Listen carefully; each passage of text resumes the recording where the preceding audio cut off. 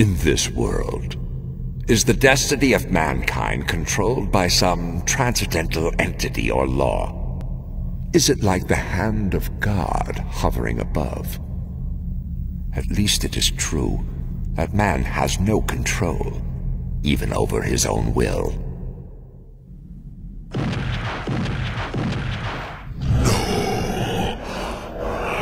The egg of the king. That cannot be.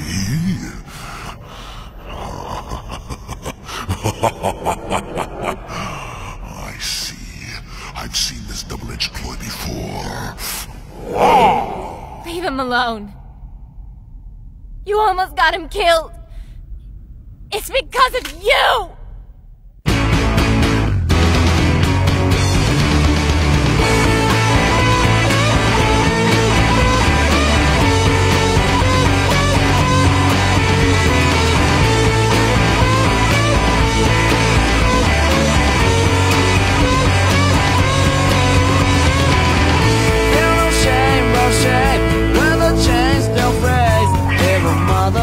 Show you another way. So put your glasses on. Nothing will be wrong. There's no blame, there's no fame. It's up to you. The fast watch you'll be finding.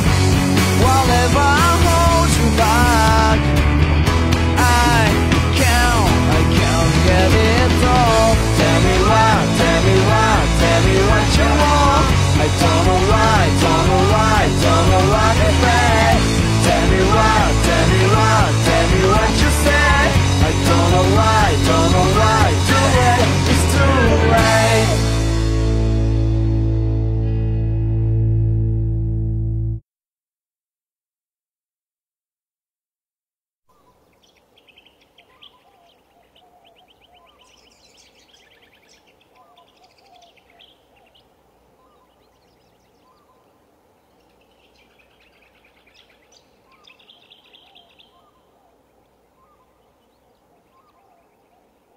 Have you heard about the trouble with the Hawks? I have.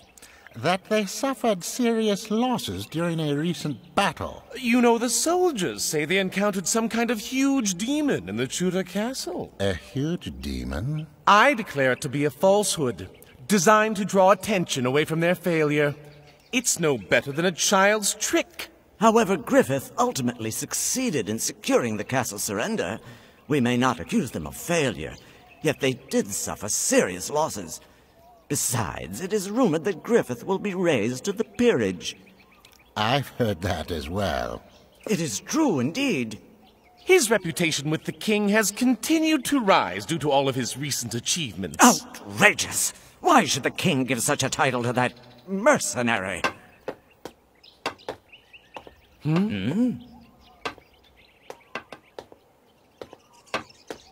Who is that? The commander of the Hawks Raiders. You've had a terrible experience in battle, haven't you? I heard that you encountered a demon on the battlefield. I wonder if the demon injured you. Perhaps in the dark you saw a dog and thought it was a monster in the heat of battle. Most likely.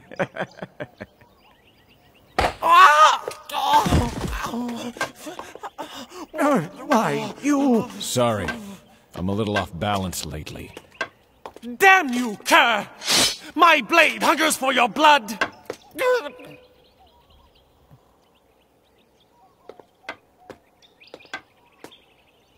That mongrel.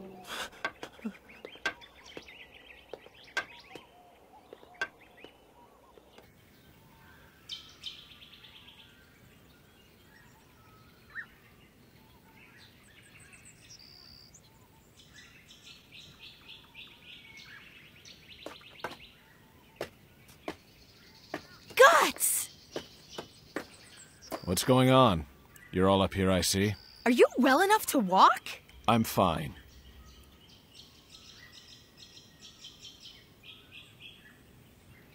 It's because of you!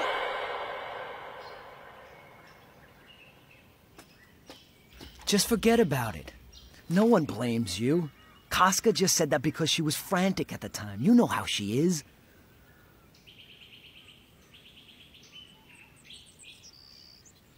So, what are you all doing here today? Well, we wanted to visit Griffith. We're not allowed. There are visitors here already. Ministers, bishops, and other sundry big shots in the royal court have come to pay their respects. The world is as kind as it is cruel, so to speak. Some of the senior statesmen despise Griffith and regard him as some upstart, mercenary commoner, while others try to gain his favor to secure their future in the court. I get it. Maybe we've just been taking it for granted, but Griffith has at least so far been invincible. Basically, he is the leader of the strongest unit in Midland's army. That's it. Where are you going? Wait a minute! Wait! You weren't listening, were you? Yes, I was. So what? So what? Don't give me that. I'm telling you to wait here until Griffith finishes receiving his visitors. I don't give a damn about protocol. I'm going in to see my friend. Gods? You wait here. It's far enough. You'll have to wait till the meeting is over. All right, hold it.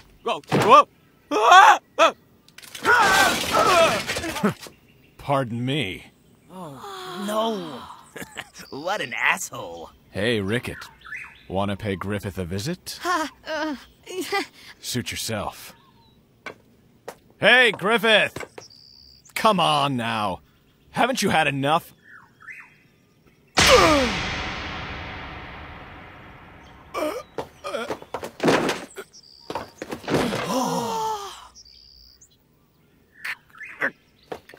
What the hell's your problem?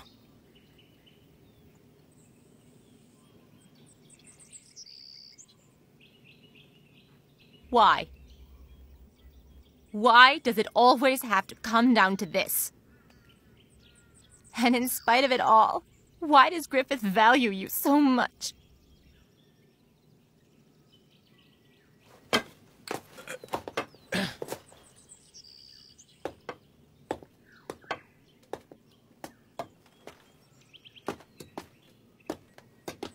Wait!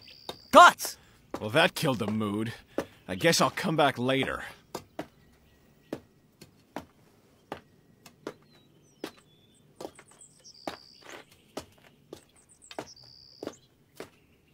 You know, I think I understand how Guts is feeling.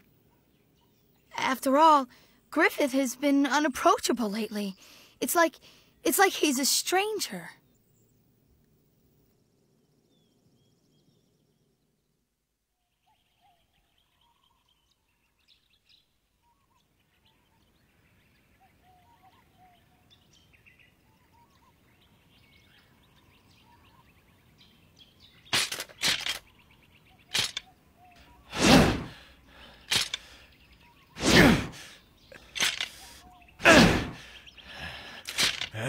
The way I see it, Griffith should have left you to die out there.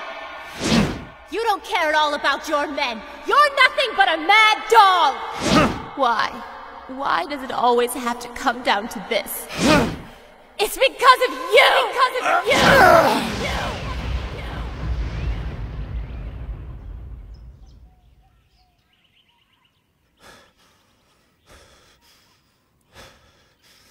Shit. What the hell does she mean? You're certainly on edge. Griffith! You seem quite able, though you were beaten much more soundly than I. I swear, you are a tough one, Guts. I apologize about yesterday. I heard you all came to visit me. Those ministers, they visit me every single day, taking advantage of my weakened state. It's quite tedious, really. I wish just once I could send them away.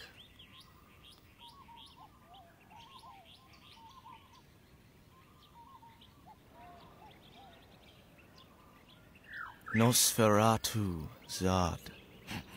To think that such an enormous monster really exists. I have a feeling that it wasn't quite as bad as my nightmares.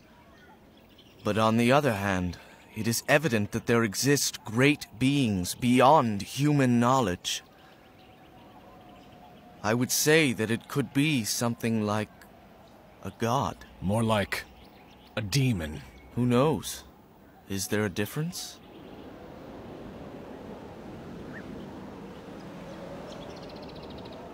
By the way, how did the fight end?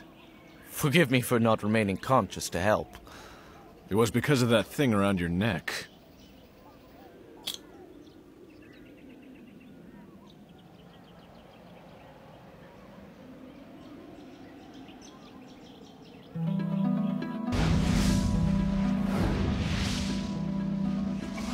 If you think this man your friend, then know this. When you regard one another as brother, and this man's ambition crumbles, it is your destiny to face your death. You cannot escape your fate!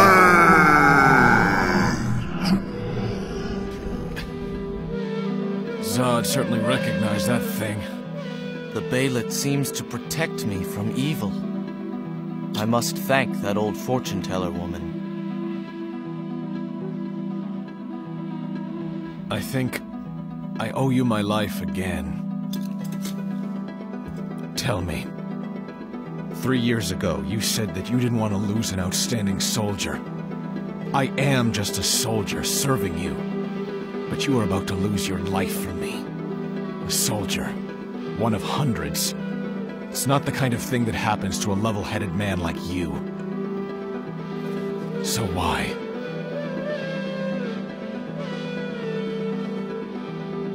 Oh, that. I thought we'd ended this discussion. And 3 years ago at that. There's no reason in particular. Do you really need one? Will you always be left doubting me when I lay down my life for you?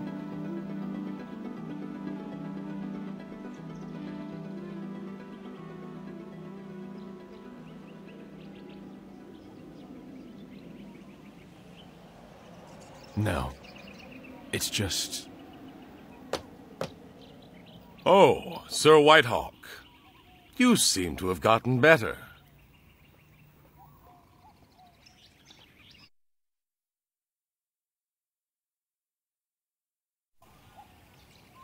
Your Majesty. Hey, Guts. Kneel! How dare you! Show respect for your king!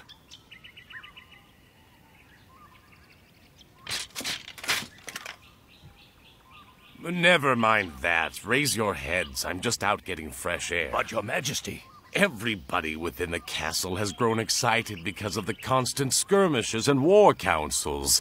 Alas, we do not have time to regain our composure.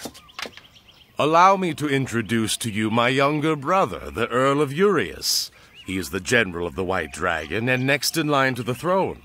I am Griffith. It is an honor to meet you. My Lord Griffith. I am always proud when you so capably lead the Hawks to victory. That is kind, Your Majesty. You know I wasn't always an old man. Seeing your dauntless courage in battle even makes me burn for a fight. It reminds me of my youth, when I fought alongside my subjects in the war. Majesty, you should not talk to a mere unit commander. It isn't done. I do not mind talking with him. The truth be told, some of the senior statesmen in the royal court are rather displeased by your presence. They are concerned that your common birth might affect the prestige of the Midland Army. However, neither prestige nor status brings us triumph on the battlefield, much less welfare for my people.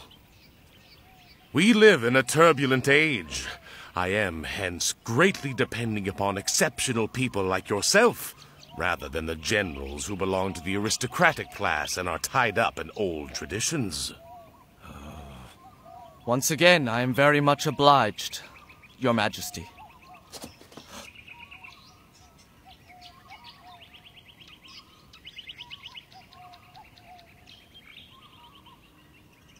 Who is that lady over there? Oh, my daughter Charlotte. She is very shy. According to her, she is frightened of haughty warriors, so she rarely comes out of the palace.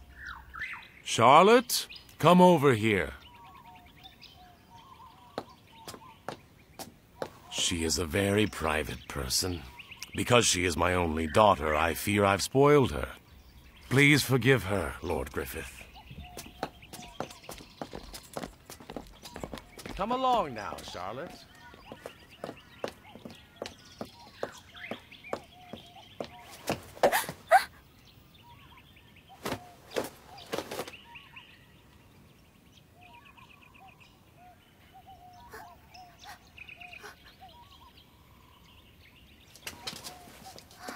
Pardon me, Lady Charlotte.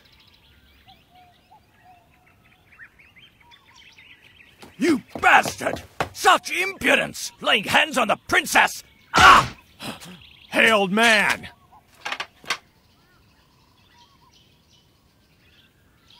Pardon my ill manners, Your Excellency Urius. What's keeping you? Oh, it's nothing, Father. Shall we leave now, my lady?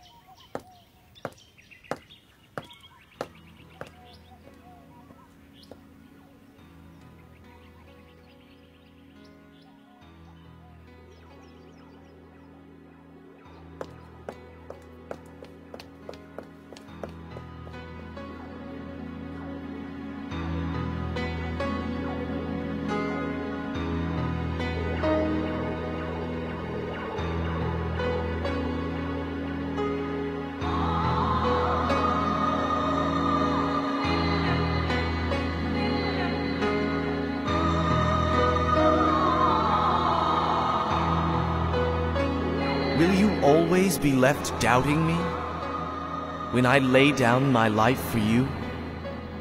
He said, for you.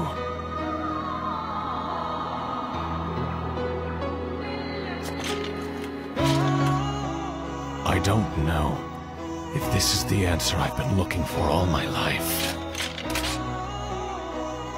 But for now, I swear my life and my sword to him.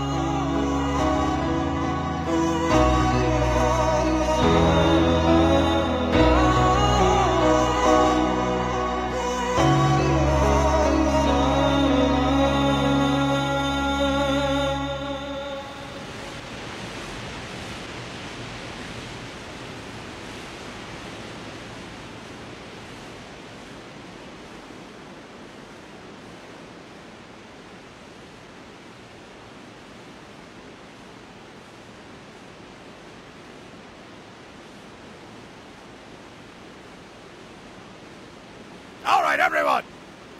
Do you understand how important this stronghold is? No, sir! Imbeciles! You should know your history!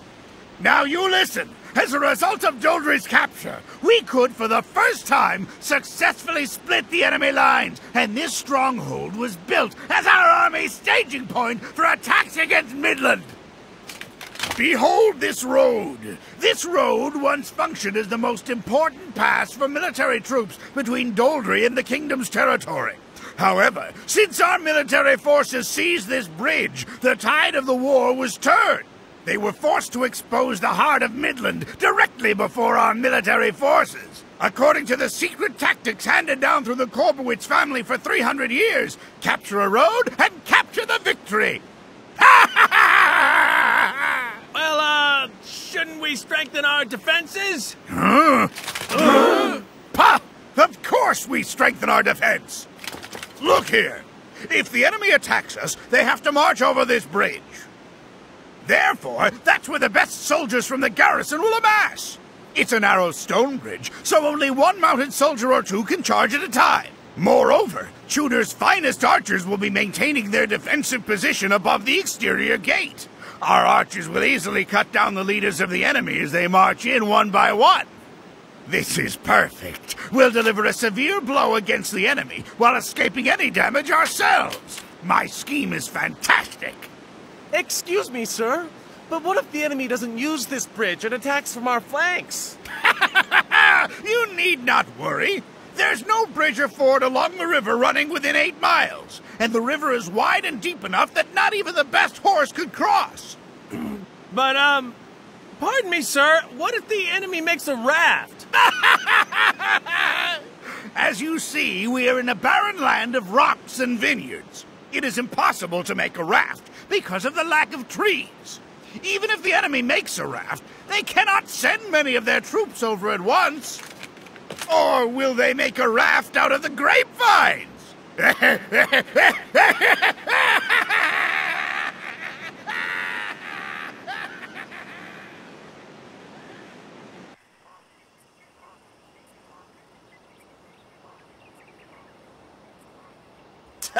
Why do we have to sortie the moment Griffith feels better? We're the only ones they can count on in battle.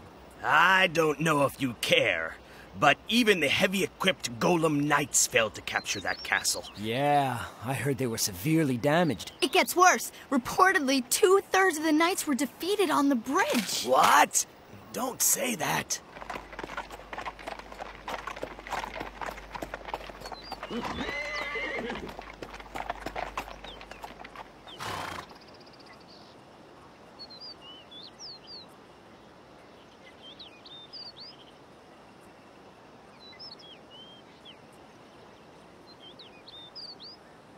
Now it's our turn. We shall dispose of them.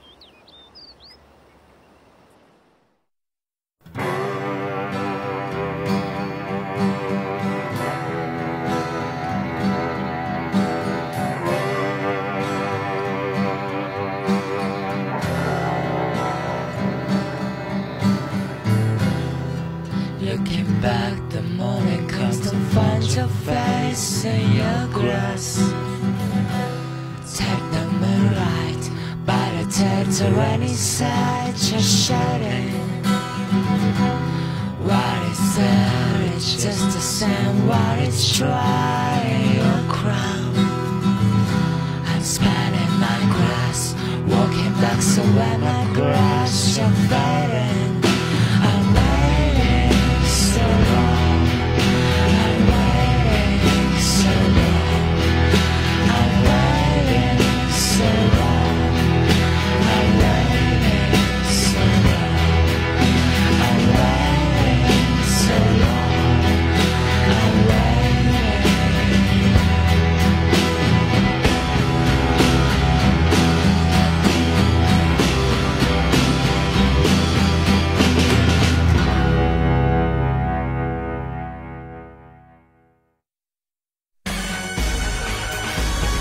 Every man sacrifices himself for his ambitions, especially when he possesses a young heart. He is unable to suppress his burning ambition, to gain glories and to lose dreams. Those are the fates one can scarcely avoid.